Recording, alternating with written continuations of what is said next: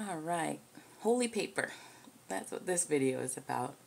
So here's a haul from Hobby Lobby. It's their Master's Touch line of different papers and watercolor pads and sketchbooks that they have there. I just think this is kind of a public service announcement to creative people. You need to go there when they have that half off Master's Touch sale, because you can get any Master's Touch line products for half off. And even if you don't like the actual supplies or brushes or anything, you can get some great deals on paper, canvas, and anything else surface wise that you need to create on. So these are just some of my things that I'm loving right now. And this is a collective haul. I didn't buy all this at once. That would be way too much money at one time. But first up, I have the Master's Touch drawing pad. I really want to try these out in a larger size, but before I committed to that, I just wanted to do a simple one. I didn't want to have a whole pad of paper that I hated, so I got this little one just to test with, and so far so good. It's normally $3.99 and it was half off, so $2 for 4 by 6 inches. That's about the size of a picture, and you get 50 sheets, and it's 95 pound or 145 GSM. It has kind of a cream tone to it, or an off-white color. I don't mind that. I really like that for drawing paper. I haven't done anything in it so far as extensive testing goes, though, and I just kind of tested some cheap pencils on it. So far, I really like the texture of it, and I'm looking forward to getting a bigger size to work on. Next up, these are my babies. I just love this paper so much. It is the Master's Touch Mixed Media Pad. They have them in all different sizes. This one's the 5.5 by 8.5. It is one of my personal favorites. I love it because this size can fit in my purse. I can take this book with me anywhere. And the paper is amazing. And it says right on there, versatile, heavyweight for all types of artwork. Okay, you see that sometimes and you just say, okay, yeah, right. Sometimes it's really not like that at all, and it tells you it accepts wet and dry mediums. It really does. I'm going to kind of show you. This isn't anything finished by any means. I've just been playing around in it. This is the kind of the test book to see the abuse that it can take and just experimenting in it. And then I've got all these other ones that I plan to, I don't know, do more finished type work in.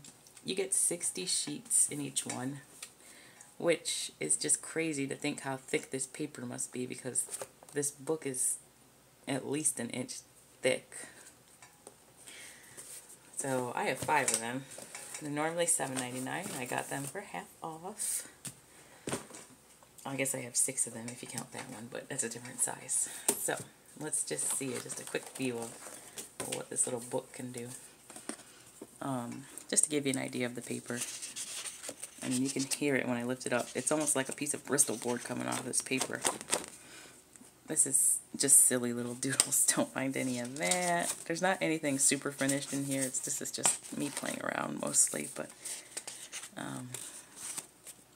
oh, there's a little gouache illustration that's not finished. I was just reworking an old character design. That's from June. I don't know what that is, but I was playing with watercolor just to see how much the paper would warp, and it really didn't here. These are those 5 Below colored pencils. This is the first day I got them. I was just swatching them out and just scribbling around and trying some blends. There's not a lot of darks in that kit, so I was just trying to see how certain things would layer. Nothing profound. Random doodle. Okay, whatever. Here's the real stuff. Alright, so this is just a gouache painting. And the paper has buckled a little bit. To be fair, I think I used a lot of water on this page. But just to give you an idea of what that sketchbook might look like. There's some more down the line here that didn't buckle nearly as bad, so I just kind of want to show you that. Nothing to see here. Here we go. Here's another. This is kind of just me working on some buildings. I didn't finish this side of the paper at all, but there's a lot of gouache on this page and it has not buckled yet. Same with this one. Just some simple little studies. Trying tones. Oh, that's me trying to do colored pencil fire. It's harder than it looks. Some watercolor swatches, pearlescent paints, and just some watercolor pads that I have. Now here goes some more watercolor tests. This is just a little cheap watercolor set that I have. Kind of a poor example of a portrait, trying some technique. Her eyes are really close together, or maybe it's that ugly shadow I did. I can fix it later with gouache or something. This was just a little still life I was trying to do of my watercolor tubes and paint palette. And this page has hardly buckled. I mean, it looks almost totally flat, so I'm really surprised at that. And then just more watercolor, and then just some watercolor kind of value study type doodles. And again, hardly any buckling of the paper, so I am very impressed. I was painting wood texture. This is just a little random oil pastel doodle. I don't know, this is ugly. There's a smaller version of this that I really like, and I keep trying to make a bigger version of the piece, and it just looks crazy every time I do it. I can't figure out what I did before, but I want to remake this and make it a painting or something, but it never looks like the original sketch. I'll show it one day. Oil pastel swatches, and the rest is blank, but overall, I mean, it's warped a little bit on some of those pages I went crazy with, but for the most part, it really isn't bad. I am impressed. For $4, and the paper holds up that well, and you can put that much abuse on it. So, of course, I had to get it in another size, and that is the 8.5 by 11, or no, excuse me, 7 by 10. Haven't used it yet, though, because I have not filled up even this one, or any of the other ones. Lord knows I need any more paper. I am going to try out their watercolor paint pads. I have not used any of their watercolor pads, I don't think, yet. Maybe I did do one. I don't remember which paper I used. I think I did use one.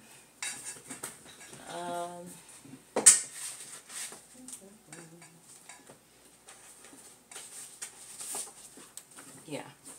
Oh, so I do have another one. I don't know where it's at right now, but I've got a smaller size because I did these little watercolor ones. I did this one and I didn't like it, so then I redid it and it came out much, much better. Look at that difference. This was just a 20-minute difference between each other. I don't know. Anyway. So far I really like their paper. I think I got a couple different sizes just to see which one I liked. I don't know why I picked up a square one. No, this is 8 by 8 inches, and I don't usually use squares for anything. It's just such an awkward shape. I never know how to do the composition right. But $5.99, half off, $3, 12 sheets, and it is 300 USM, so I really, really like it. I've got some other larger paper pads, the Canson watercolor paper. I have a couple of Strathmore pads that are pretty old, and I haven't really finished those yet. I've only just been getting into watercolor. I've always kind of hoarded supplies for it, but never really seriously tried it. So this year I'm making a concentrated effort to get into watercolor and gouache.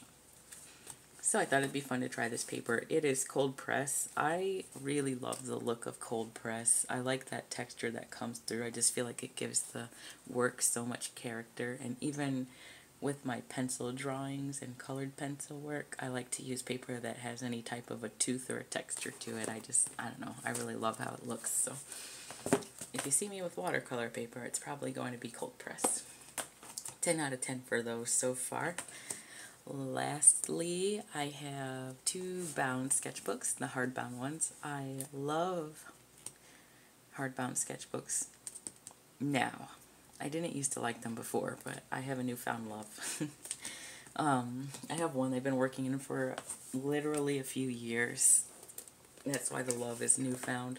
This one is the brand Art Alternatives. I'm not sure where that brand is from or who specifically sells it, but I haven't found it anywhere yet here. I think maybe it's our local art supply shop, our art supply depot. I don't know.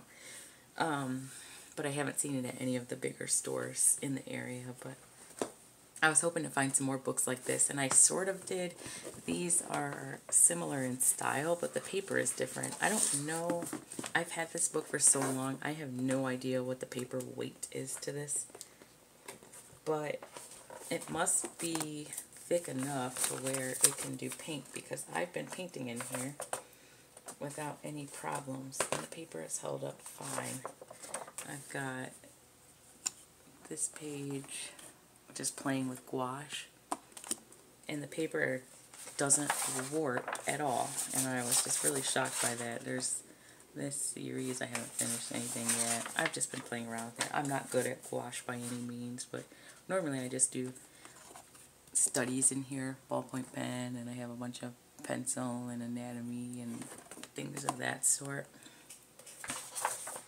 But I like the abuse this paper has been able to take, and I wanted to find something else that would do that. So Master's Touch has those hardbound sketchbooks, and the paper actually feels thicker, so I'm thinking I might be able to do that much, if not more, with them. But I got two different sizes this time. The one I have right now that I'm still working on filling is 11 by 14. I have, and then I have an 8.5 by 11 that I bought, and another 11 by 14, because I am really loving working in that size. I never thought I would. I've always bought smaller sketchbooks. These big pages are always so intimidating, but for studies and then planning paintings in larger pieces, I just really like that size. And if you don't want to do a full piece on that page, you can always just divide the paper up. So really like that. Now, they're not really as portable as the smaller ones. That's probably the only real downfall for me, but I also love that the hardbound ones, they hold up better over time. I mean, I'm pretty sure I've had this one since 2013. I might be wrong. It might have been longer than that, but it looks good. When you buy those spiral bound ones, after opening and closing it so many times and turning the pages, they tend to wear and fray, and eventually the pages start falling out. So I was happy to actually finally get one of these and have it hold up. So that ends my paper support haul. Nothing super crazy, but if anyone didn't know or isn't already buying from there, I know there's kind of controversy about buying from big box stores, but if it's all you got in your area and you can get more for your money, why not? And at the end of the day, where you shop at is going to be your personal choice, but 50% off of papers where normally you'll have to pay $20 for some of that stuff. These sketchbooks are normally $20 a piece. It's just crazy. Why wouldn't you want to save money, you know? Art's expensive enough as it is. So, that's all. That's my public service announcement. Hope everyone has a good day, and thanks for tuning in.